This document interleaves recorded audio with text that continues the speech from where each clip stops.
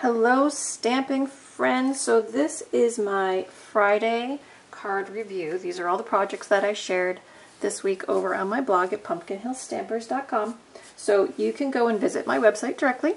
You can subscribe to my project emails from my blog, and when I share projects, be it videos or just written up projects, you'll get an email directly to your inbox. So you don't have to go hunting on Facebook or Pinterest or YouTube. You can just get it direct. So if you're a fan, you can certainly go subscribe to my blog email to get all the projects directly. So this week we were doing Mystery Case 27. We were doing background stamping. I had picked background stamping as one of my Mystery Case themes a few months ago, and it's just kind of been sitting there waiting for me to get to it.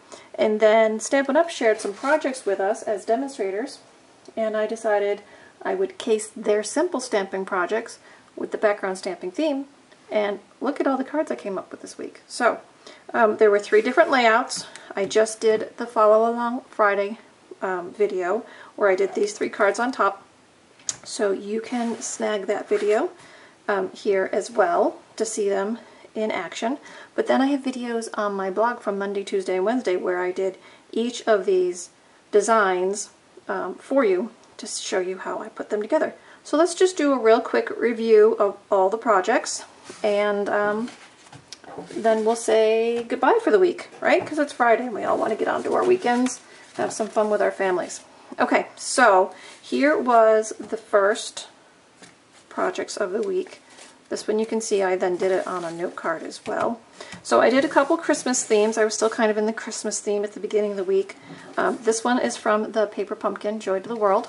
Okay, so the idea is just some sparse background stamp images, right? I've got the snowman, I've got the holly from Christmas Gleaming. That's from the Paper Pumpkin, Joy to the World. And then I just did this one. This one was with the Beautiful Friendship stamp set, so it doesn't have to be holidays. You could do it for any occasion.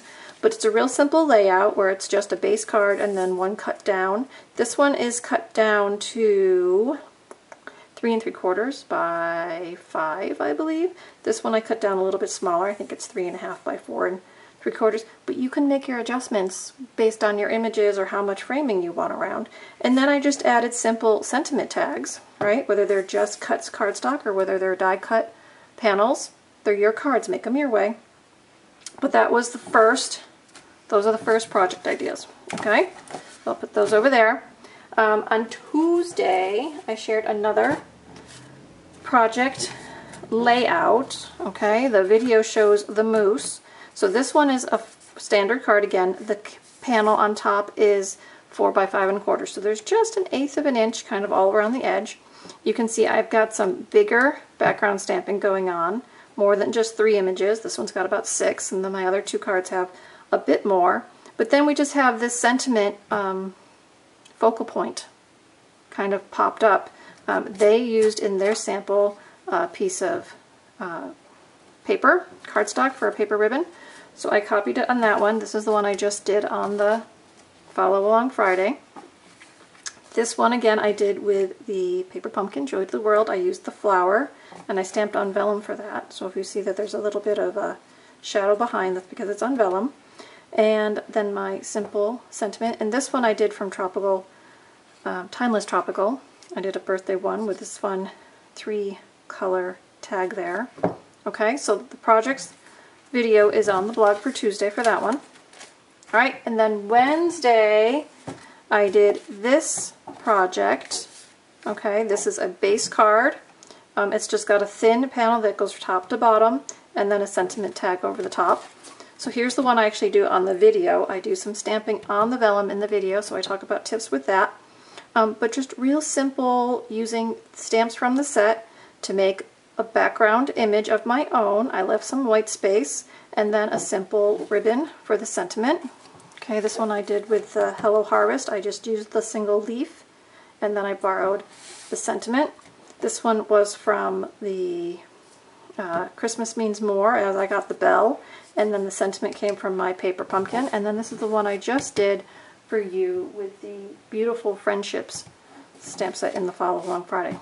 So lots of cards this week shared. These were really simple layouts where you could make Lots of kits for yourself, right? Pick some patterned paper or cardstock that you want to make your own prints on. Cut them down to the various sizes and then just start stamping. Just start stamping and making some cards. So don't get hung up on it has to be exactly the right project or I have to make it just the way somebody else made it. Just stamp. Just stamp and have fun. And if you make a mess, it's okay. It's okay to make a mess. You don't have to use everything you stamp. Just make the best of it. So take your time, enjoy yourselves, pull out a stamp set, make a bunch of cards, and be ready when you want to send a friend a smile in the mail, right? We should definitely be sending each other smiles in the mail these days. It's going to be a very long winter, I think.